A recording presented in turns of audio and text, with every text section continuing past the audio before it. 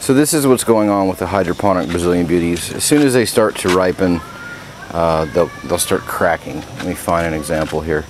Alright, so this one's pretty green, but they start getting these cracks around the top and down the sides and everywhere. And here's another one, and that just leads to this. They just split open. Of course the birds are getting them. I didn't even bother covering them up because they're all cracking so badly that they're not even worth trying to preserve. So all of these Brazilian beauties are going to get pulled out, and this entire aquaponics, or excuse me, this entire hydroponic setup will be dedicated to the purple Cherokees. So I'll put 6 more purple Cherokees in here. That's these plants that don't quite have fruit yet over here on the right side, and we'll get rid of these other Brazilian beauties. I just won't grow them anymore. They don't seem conducive to, I don't know, it's the weather, I don't know if it's the hydroponics, I'm not sure. What we'll do is see if the aquaponic ones split as well, and that'll be a good indication if it was something I was doing wrong with the hydroponic, or if they don't dig it or whatever. Even the brandywines in this particular system aren't the world's largest pink brandywine. They're not doing very well, but I think I just got a couple of bad plants. No big deal, we'll swap them out. Folks, just going to do a quick aquaponics update. I changed quite a few things around today. These are the peppers that I put in, I guess it was last week or so. They're doing pretty well, and tomatoes are doing awesome. Not too shabby. These are pink brandywines, and they're doing great, really well. Alright, so today I changed my inlet to my grow beds to a 1/2 inch, and instead of doing a gravity fed feed to the grow beds, I'm now doing a pressure feed. So I'll try to walk you how I did all this. I'm still confused on what I did myself, so I don't know if you'll grasp it, but basically I've got 2 pumps running now, so I'm less economical in that sense. But this is my inlet to the fish tank. The fish tank is draining into this new filter. We'll call it a filter because it's not really a swirl and it's not really a radial flow. I'll talk more about that in a minute.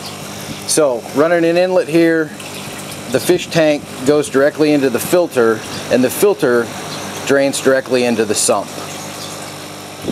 I've got another pump that is feeding the grow beds, and so I knocked it all down to 1/2 inch. Guys, I started with 1 inch pipe, gravity fed. I wasn't getting a good flow. I graduated to a 2 inch pipe, gravity fed, and that was working pretty well, but there's about 1/2 of the tube is not filled with any water. So I had a lot of air pockets in there, and I had mosquitoes breeding in there. When I took it apart today, I couldn't believe how disgusting it was inside that tube. So I'm going to try running a pressurized smaller tube.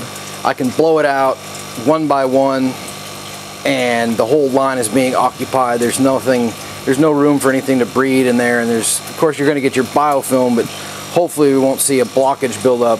If we do, we're going to notice it pretty quick. So yeah, the fish tank was just accumulating too much waste. It wasn't looking very good, so I needed to do something.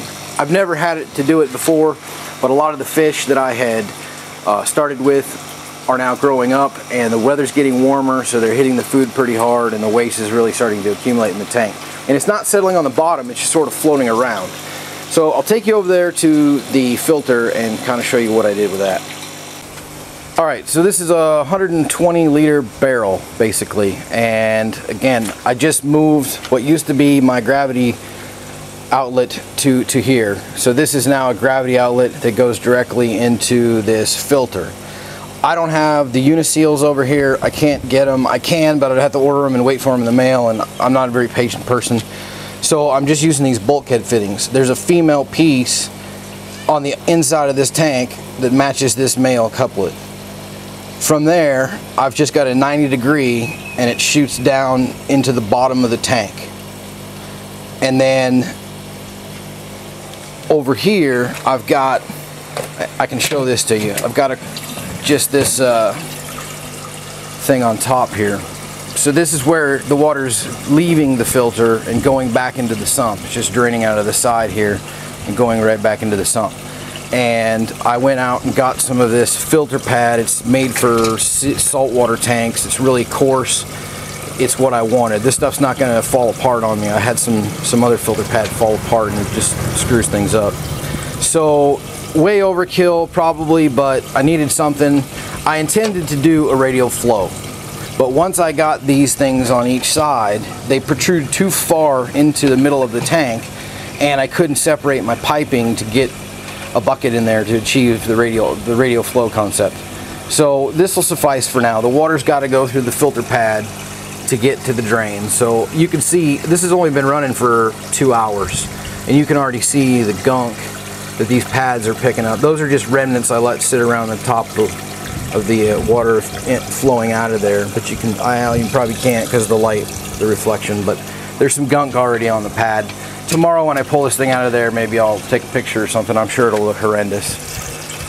So that's what I achieved today. Guys, if you're using a big tank, think about the fact that if you don't have a uniseal, well, just try to imagine my fat pasty ass crawling inside of this barrel, trying to silicone this thing through this little opening on the top here, and breathing silicone in 100 degrees, and it just sucked. It wasn't very cool. So that's why I didn't really do a video. It wasn't turning out anyways.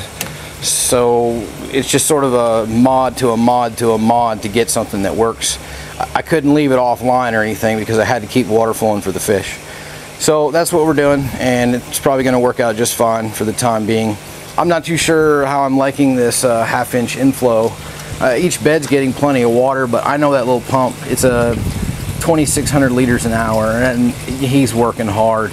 I mean, I've got a 90 over here, I've got another 90 here on the corner, and then it's got a pump all the way down to the end of the system. So right now, sort of going through a transition.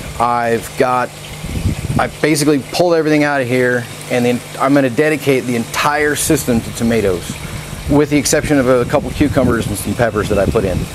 I want to tax this system as hard as I can and see if my tomatoes suffer because of it. I want to see if I can grow these heavy feeding crops, and lots of them, and see how well they'll perform. So that's kind of what I'm doing here. That's what I want to test out.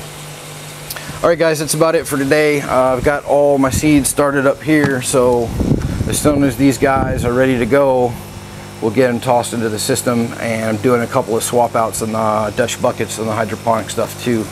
So you'll be seeing me tear out all those Brazilian beauties are all going to come out, and there's a couple brandy ones in there that aren't doing very well. Those are going to come out, and that system will be dedicated entirely to purple Cherokees. And the first hydroponic system, which has been doing phenomenal, there's a couple of plants that I got to switch out, but some of them are still going. They're all indeterminates, but some of them I pruned improperly, and basically I told them not to grow anymore and screwed myself. So we'll have to replant, get some new plants in there. Alright, so we'll probably see you sometime in the next few days, or maybe next week, depending on when I can get off my ass and get some more things accomplished. Thanks for watching.